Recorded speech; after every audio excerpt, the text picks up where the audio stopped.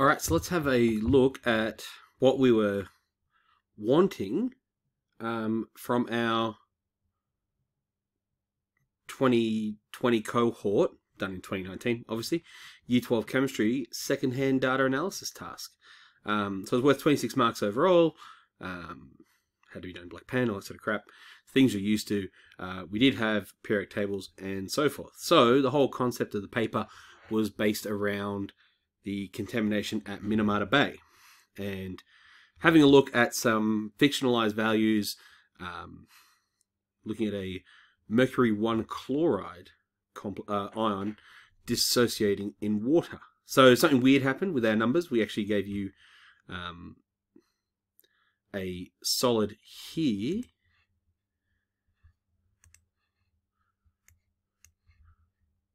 which was actually much too large. It should have been an order of magnitude or two smaller, but we wanted numbers to be easier to work with, and we wanted you to draw conclusions based on the data you had available. So that didn't affect anything there. And here we get our first question. So we wanted you to write, and this question was done reasonably well. It was not reasonably well, it was done well. We wanted you to write a, there we go, sorry, just after a text box here to write over top of this. Let's go for format in front of text. Okay. Here, what we wanted was we wanted you to write the KSP expression, so the equilibrium constant expression, or KQ, it wouldn't have mattered. So basically, we were looking for, this is what we were looking for, and we gave you 1 for having the mercury and the chloride ions there without the presence of the solid, and we gave you 1 for the correct exponents at the top. The net ionic equation, similar story, in that what we were after was the, this was actually done quite poorly, to be honest. This is one of the more poorly done questions in the paper, and we'll have to have a look at why that was when we get back to class. Now, we didn't give points for states on this one, but you got points for including the right part. If you had the right components and something extra thrown in there, we gave you, so if you had an ionic equation but not the net ionic equation, we gave you half a mark, because you know something about ionic equations. We weren't keen on punishing you for no reason. And I think from this point onwards, I might actually stop going through what the actual answers are. So, for example, this one here, calculate the number of moles, because after this it becomes a lot of carryover error. So this is worth 3 marks, and these are the different places we gave you marks. So let's calculate the number of moles of mercury ions present as mercury carbonate, and it was as mercury carbonate. That was the tricky part. We gave 1 for calculating the moles of mercury carbonate, and you did this using the moles equals mass over molar mass of the solid up here. Then we gave you 1 for recognizing that the moles of mercury ions, and 1 for sig figs. We gave you 1 if you just used the ratio, but you couldn't get all 3 marks unless you actually got a correct answer. So yeah, so sig figs, which was 4, due to what you had on your periodic table. 1 for working out the moles of mercury, 1 for working out the moles of mercury carbonate. So this question was quite significant. 4 marks. The next one's worth 4 marks as well. And you were expected to calculate the KSP, or KQ, of the mercury chloride in the original sample. So, this required you to use the values from the previous question, in particular the moles of mercury, and we needed you to calculate that by dividing it by the volume, so 0.150. There was a mark for that. There was a mark for recognizing, again, the KSP relationship. There was a mark for recognizing that mercury has a 1-to-1 relationship to chlorine, and therefore the KSP is the mercury value to the power of 4, or basically 1 for solving it, right? We never took marks for significant figures or units on this one. And then we move to the next question.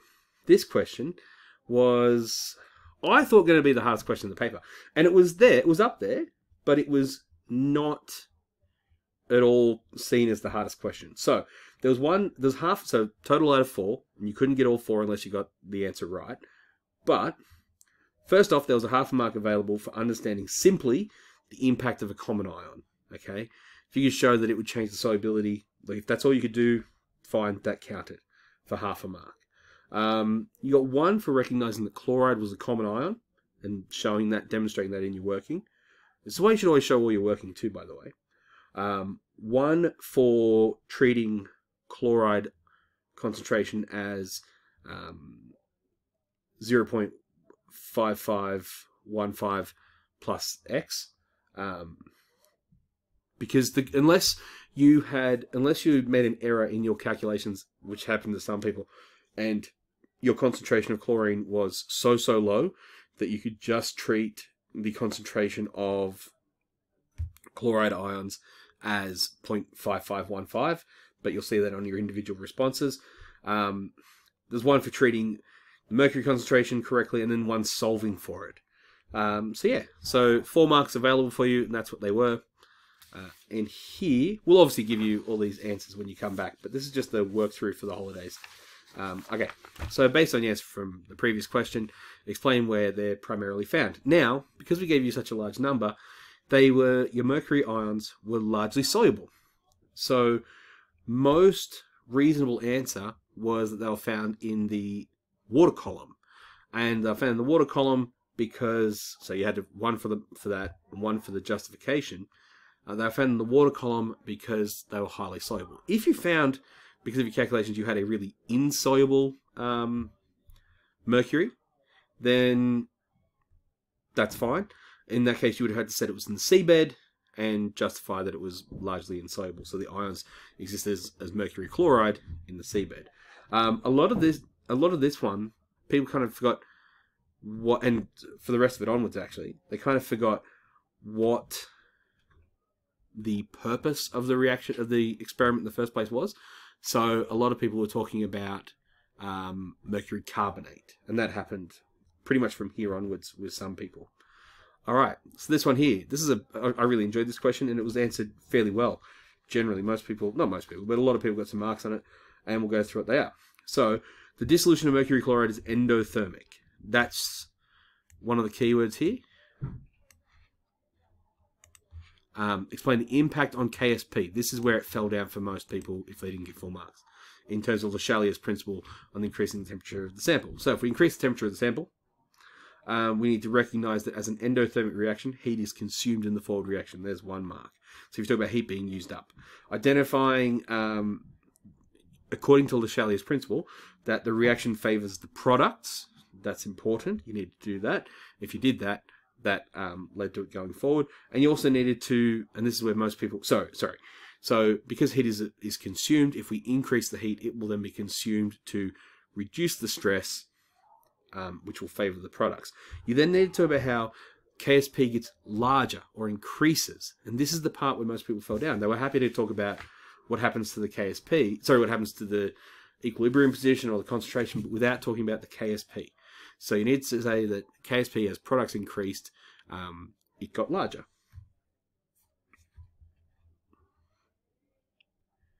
Now, this one here, identify a potential source of error, not a mistake. We weren't looking for mistakes here. And explain the impact on the calculated concentration of mercury ions. Okay, 1 for a sensible error. That makes sense. Okay. 1 for identifying its impact, did it increase or decrease it, and 1 for explaining the impact. So why did it cause it to go up? Now, our last 2 questions in this paper and how we marked it. Okay. Describing the nature, so today we're developing materials called blah, blah, blah. So you're asked to describe the nature of Minamata Bay as an open, closed, or isolated system. It is an open system.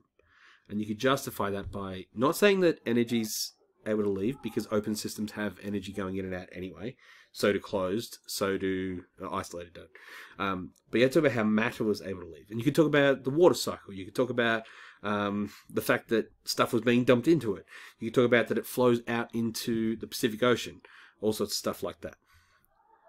So one for identifying its open nature and one for justifying it. Okay, so using Le Chatelier's principle, explain why mercury concentrations. Okay, so there's several different ways to go through this. What we were actually looking for, but it's not all we took, was basically one for identifying that they were going to diffuse into the Pacific Ocean. It's a bay, so it goes out. And one for relating this to Le Chatelier's principle, which then causes a decrease in mercury ions over time as it is flushed out. And that actually relates to our indigenous uses of chemistry and understanding of the equilibrium system as well. All right, so that's the paper gone through. If you're just watching this because you like to see how papers are done, gold. But if you're watching this because you're in our classes, you will get an individualized response to your paper sent out to you directly. And yeah, so that was the paper. Hope that made sense. If you have any questions, put them in the comments or send us an email, particularly if you're a student. And yeah, we'll see you next time. Bye now.